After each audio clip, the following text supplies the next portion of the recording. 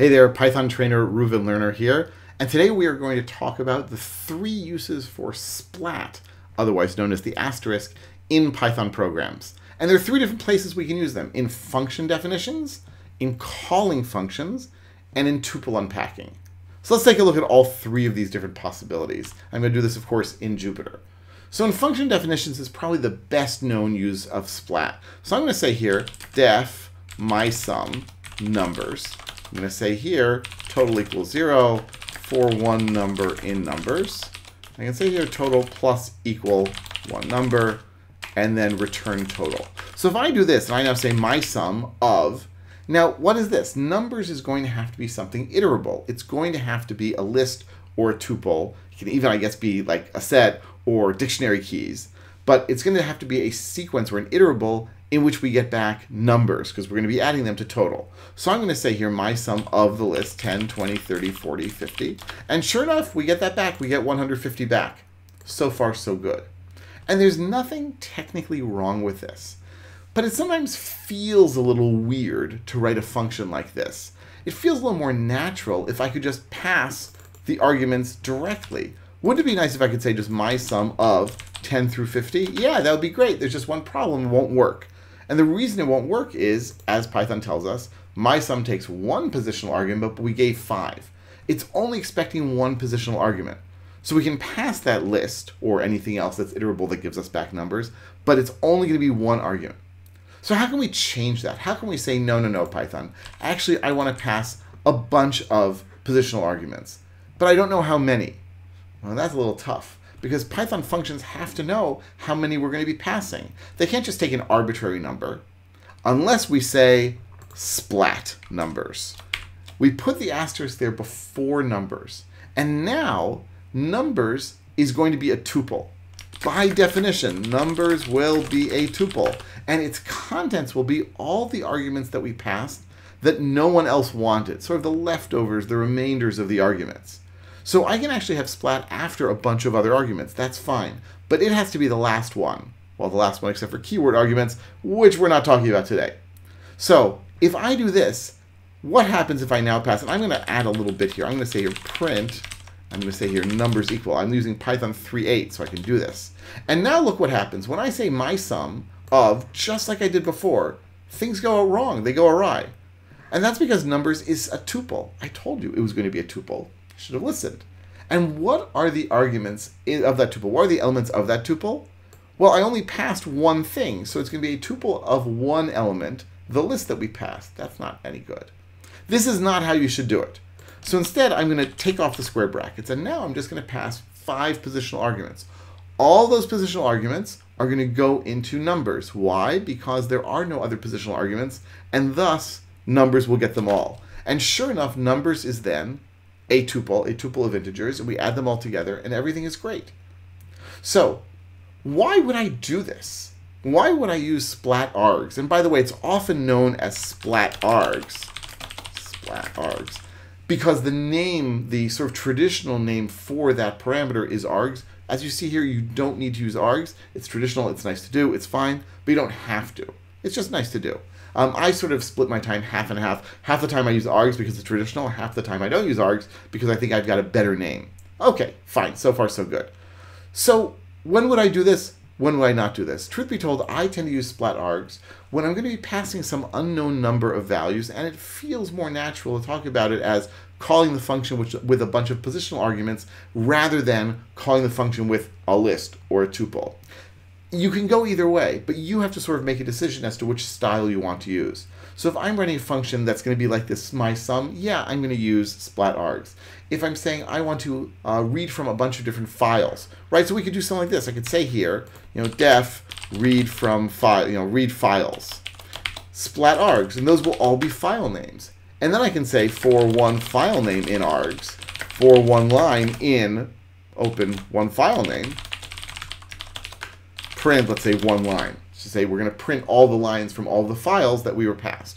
Could I have written this such that it'll take a list of file names? Yeah, I could have.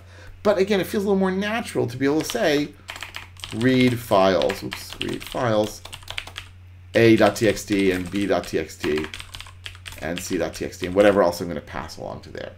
right? It just feels a little better than passing a list there. But you'll have to sort of figure out with your gut what feels better, what feels more natural. Okay, that's the first part. That's the first way that we use Splatargs. And again, this is for positional arguments. It's positional arguments that no one else wanted. Let me just show you just one more thing. If I say here def, let's do foo, A and B and Splatargs. So now I can say print, and we'll do here A equals, and B equals, and args equals. I love this new feature in 3.8. So now if I say foo of 10, 20, 30, 40, 50, look what happens. A is 10, because that's the first argument. B is 20, and args is all the rest. So once again, we see that it picked up the remainders, and we can have as many arguments as we want beforehand, but all the rest are going to be shoved into args. Okay, that is how we define functions with Splatargs. But we can also call functions with Splatargs, and that's a lot less known. So I'm going to copy my MySum from before. I'm going to pop it in here. So let's say I do this. I now have MySum. It takes, as we've seen, any number of arguments. And if I call MySum of 10, 20, 30, 40, 50, all is good. We get that back. Fantastic. But what if I insist on passing a list? Well, we already saw what's going to happen. This list is one of the arguments. All the arguments are going to be put in a tuple. And we're going to get then a tuple with one element, and that element is our list. Bad news. But what if I have, like, now, if I'm just calling it here directly, who cares? I can take off the square brackets. But what if I have no choice? What if I say here numbers? Well, let's do this. My numbers equals 10, 20, 30, 40, 50. Now I have a lot less flexibility. My numbers, I'm going to pass them here. I'm going to get the same error. It's not going to work. But now I'm really stuck. Because how am I supposed to take this list? What am I going to, like, I don't even know what I'm supposed to do. Actually, I do know what I'm supposed to do. I'm going to put a splat before this. And what this means, unroll, I call it unroll or unpack. Let's not call it unpack. Unroll the elements of my numbers as positional arguments. Meaning, Python is effectively going to do a little for loop here. And it's going to take each of the elements from my numbers and stick it into MySum as a regular old positional argument. You can think of it as erasing the square brackets. And sure enough, it works just fine. This is not restricted to functions that use Splatargs. This is for any function whatsoever. If I say here def add of A and B, return A plus B. So if I now say, for example, add of 10 and 3, that works great. What if, though, I say a tuple, t equals 10 and 3, and I say add of t? Once again, not going to work. Why is it not going to work? It's expecting two positional arguments. I only provided one. Bad news. But if I say add splat t, that's a totally different thing. Works great. How did that work? Because basically by unrolling this, it turned it into add 10 and 3. It turned my two-element tuple. It got rid of the parentheses and passed them as two separate arguments. That's pretty snazzy in my book. And I can even go further than that. I can say here, watch this. I can say s equals ab. Actually, let's do xy. Now I say add of s. That's not going to work because we need two arguments. So what am I going to do instead? I'm going to say here splat s. Splat s, what's that going to do? It's going to unroll the string. It's going to effectively do a for loop on the string. What's that going to do? That's right. It's going to give me my xy back. Huh? How's that possible? Well, this is like saying add of x and y. And you know what that gives me? That's right. It's going to give me then x plus y, which is just xy, what we had to begin with. That's a little less exciting than you might have thought, maybe. So that's a second use for splat, and it's definitely gotten me out of a whole lot of crazy situations where I had a list or a tuple, and I needed to call a function, and there was a mismatch there over whether I had one data structure with a bunch of elements versus Splatargs, or just a bunch of arguments I need to pass. Third, tuple unpacking. You might be familiar with the fact that if I say here, my list equals 10, 20, 30, 40, 50. Let's use 10, 20, 30. If I say x equals my list, well, sure enough, x is now referring to 10, 20, 30, the list. That's not a surprise. But what if I say here, x, y, z equals my list?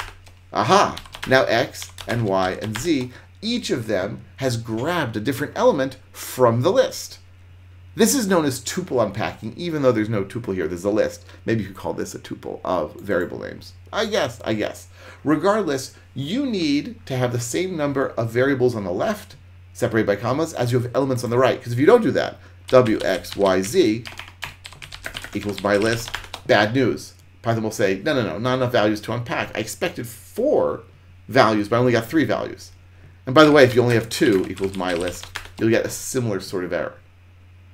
So what if I do this? What if I say here, my list equals 10, 20, 30, 40, 50, 60, 70, 80, 90. And I want to say x, y, and z equals my list. Well, clearly that's not going to work. Too many values to about. I expected 3 values. You gave me a ton more. Not going to work. This is where splat comes in. I can say x splat y and z. And x, y, and z. So now x has the first, z has the last, and y is a list with all of the elements in the middle. Why a list and not a tuple? I don't know, but that's what we get. Here's the even cooler thing with this. I can say x, y, and splat z, and then the list is at the end. Or I can say splat x, y, and z, and then x will get all the stuff. So Python's very smart about using this in more than one place. By the way, what if I say splat x, y, and splat z? Yeah, you can't do that. 2 start expressions in assignment. That's too many stars for Python. Can't do that.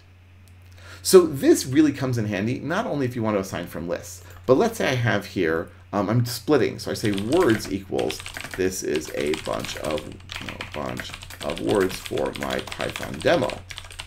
Well, let's do this. And I want to say here, first, middle, and last equals words split. So words.split is going to return a list of strings. And now the first word will be in first, the last word will be in last, and middle will be a list with all of the intermediate words. That is pretty great, I think. So those are the 3 different ways that you can use splat in Python. You can use them in defining functions, you can use them in calling functions, you can use them in tuple unpacking. I find this to be super, super handy, and I hope that you do too.